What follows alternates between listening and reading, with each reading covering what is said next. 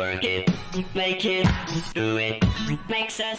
Well, first of all, thanks everybody for giving up 15 minutes of your lunch hour to come to this session. I really appreciate it. And it is 15 minutes, so I'm going to be really quick, but hopefully give you something really exciting to go away with. I'll actually be down at the Oracle stand afterwards if you want to have a chat about this. So, really quick introduction.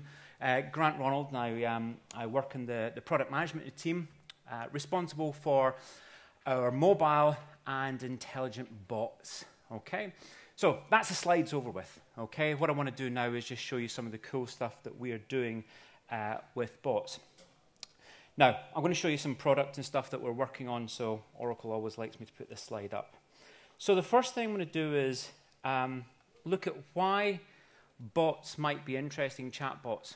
Well, again, the time being short, I don't want to spend too long extolling the virtues of messaging apps and stuff, but let's just acknowledge that we have like a couple of billion people on the planet who are communicating with each other through messaging apps like Facebook or Slack or HipChat, WeChat, all those kind of things. So, wouldn't it make sense, or wouldn't it be nice that as well as just communicating and chatting to our friends, we could also maybe chat to business or services, you know, order pizza, check our bank balance, check the results of our exams or something. Interacting through natural conversation rather than trying to find a website or downloading a mobile app or something. So let me start by showing you an example, and here's something I've been playing about with just to get you into the mood of what a chatbot does. So let's imagine here, I want to do some banking on the chatbot here. So let's ask it a question. So what is my balance? Okay, so I've asked that question, what's my balance? But it's like an incomplete question. Well, what account are you talking about? Okay, we can, in my savings account. So check my savings account, and there you're balancing your savings. So it's gone to a back-end system, and it's pulled up some information. Now, obviously there is a million and one different ways I could ask that same question. So I didn't put savings in, but I might put what's my balance in savings. So actually specify the full amount of information that we need to actually retrieve, and we get that back as well. And I can ask that in different ways. How much do I have in savings? So another way of answering a question, asking the same question. So essentially, we've got 3, 4, hundreds of different ways of asking that same question, and it's going to still resolve the fact that, well, even though you can ask this in many different ways, I will resolve that to meaning the same thing. You have the same intention, which is checking a balance. So let's try something else now, because having checked my balance, I want to go out tonight, or I've been out last night, and I need to pay the babysitter. So let's say pay the babysitter. So here's a different thing this chatbot's going to do. So I'm asking it to pay the babysitter. And again, I've asked it a question, but not given it enough information to resolve or answer the question for me. So it says, well, wait a minute. What account do you want to make the payment from? Okay, so my checking account. And it'll come back and say, okay, checking, how much? Now, all conversations don't necessarily follow an exact flow. At this point, I might think, well, wait a minute, how much money have I got before I pay? So how much do I have in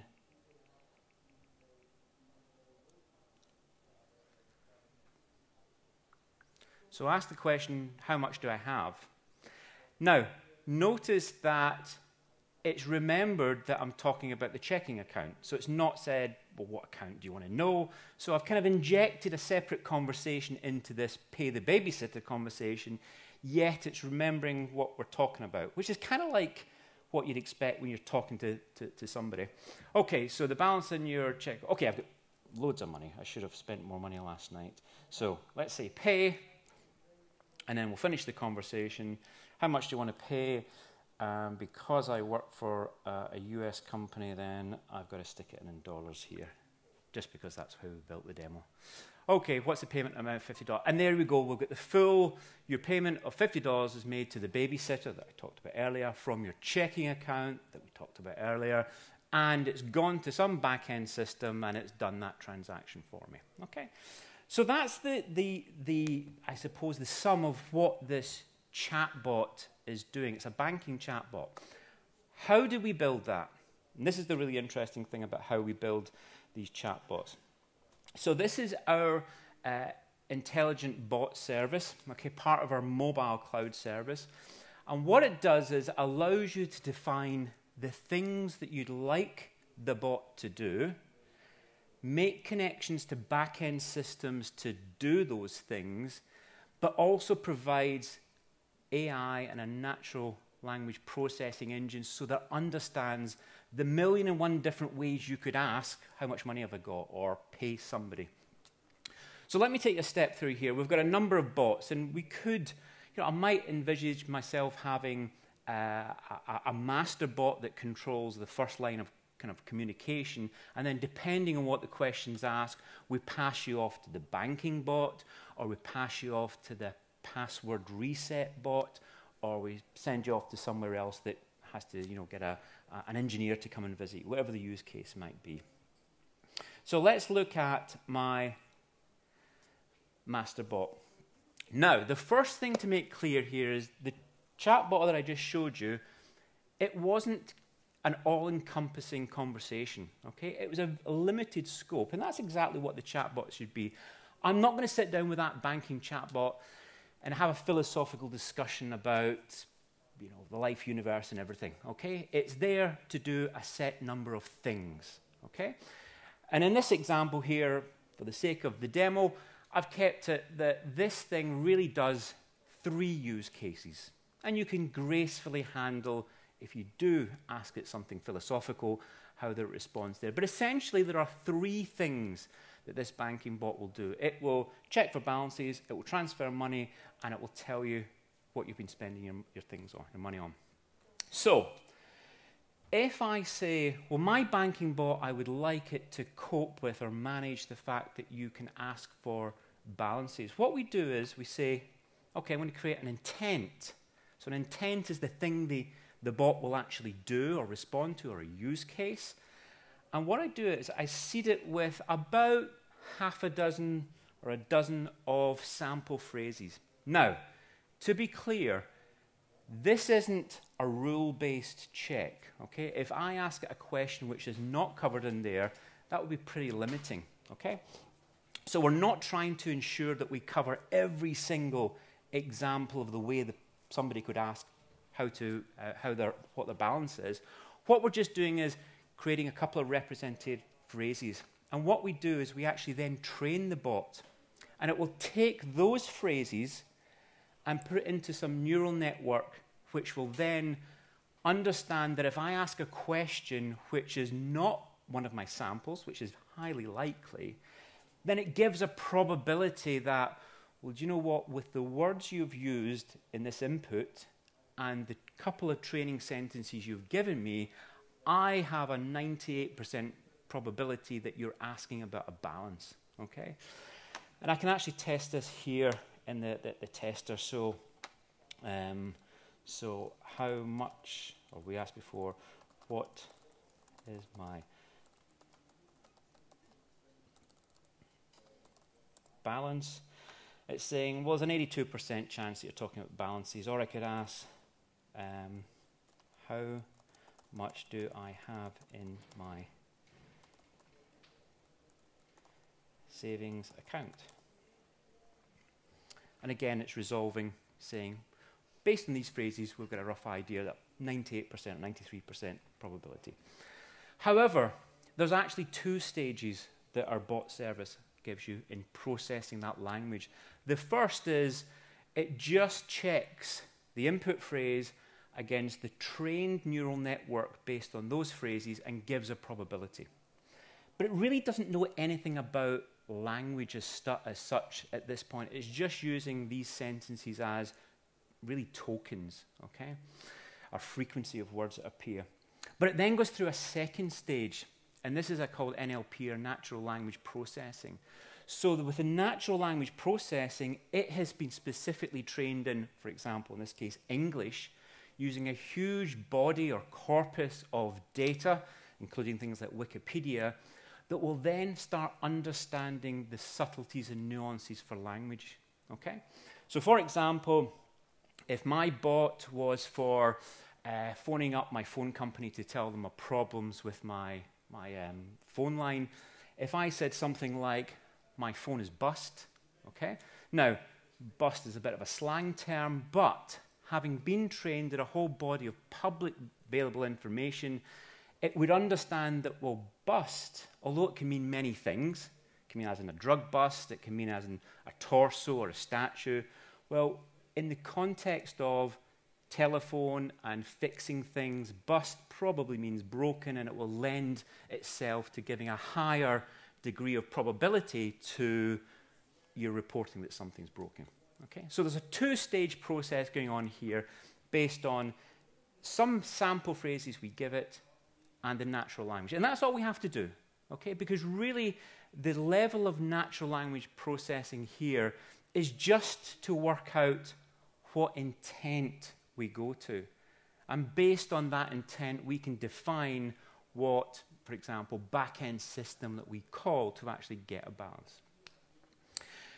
Now, when I showed you the example with how much do I have in my savings account, I could have put in savings or checking account or credit card. So the intent has a variable element to it. And so what we can also do in our bot service is define the variable elements of an intent and get them to be specifically picked out of the natural language. So in this example here, you can see that the balances intent will also look for something called an account type. And an account type, if I look here, is a list of the possible banking accounts that I have with a bunch of synonyms associated with it as well. And you'll actually see this in the tester that if I say, let's clear this, how much in savings,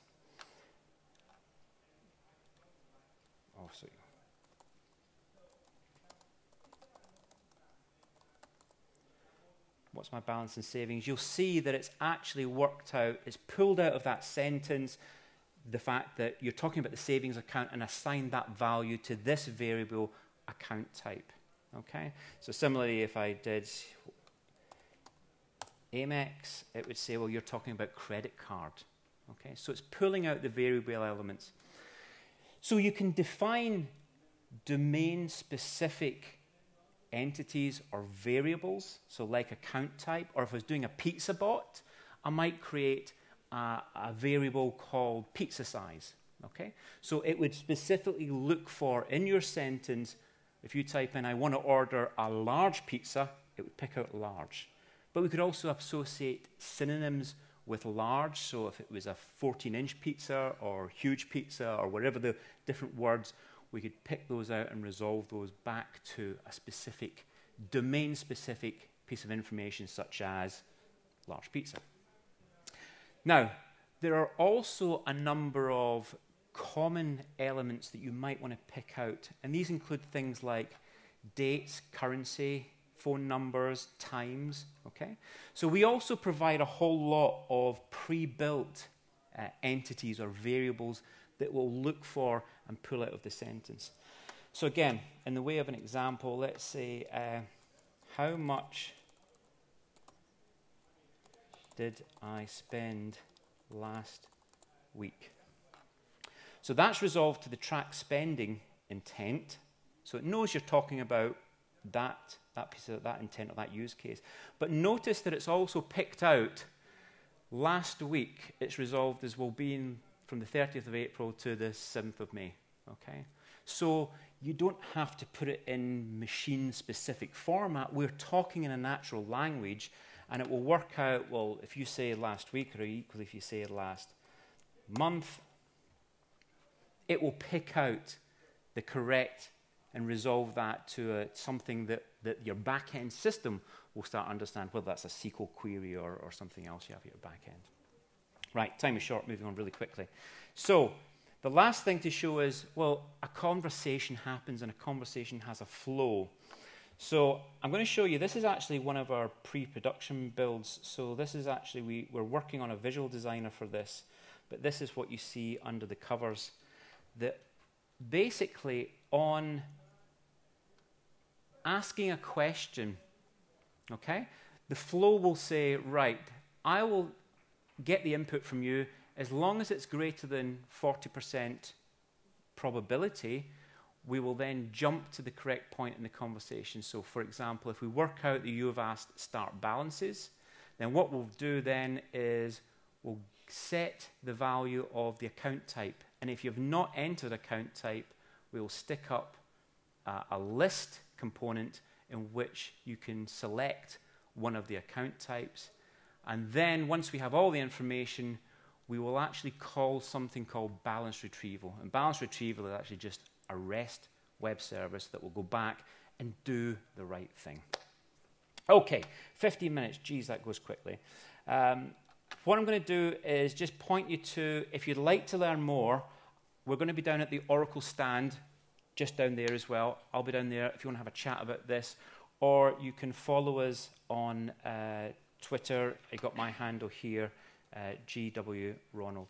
So thank you very much for attending this session, giving up your lunch. Any questions, please come and see me. Thank you.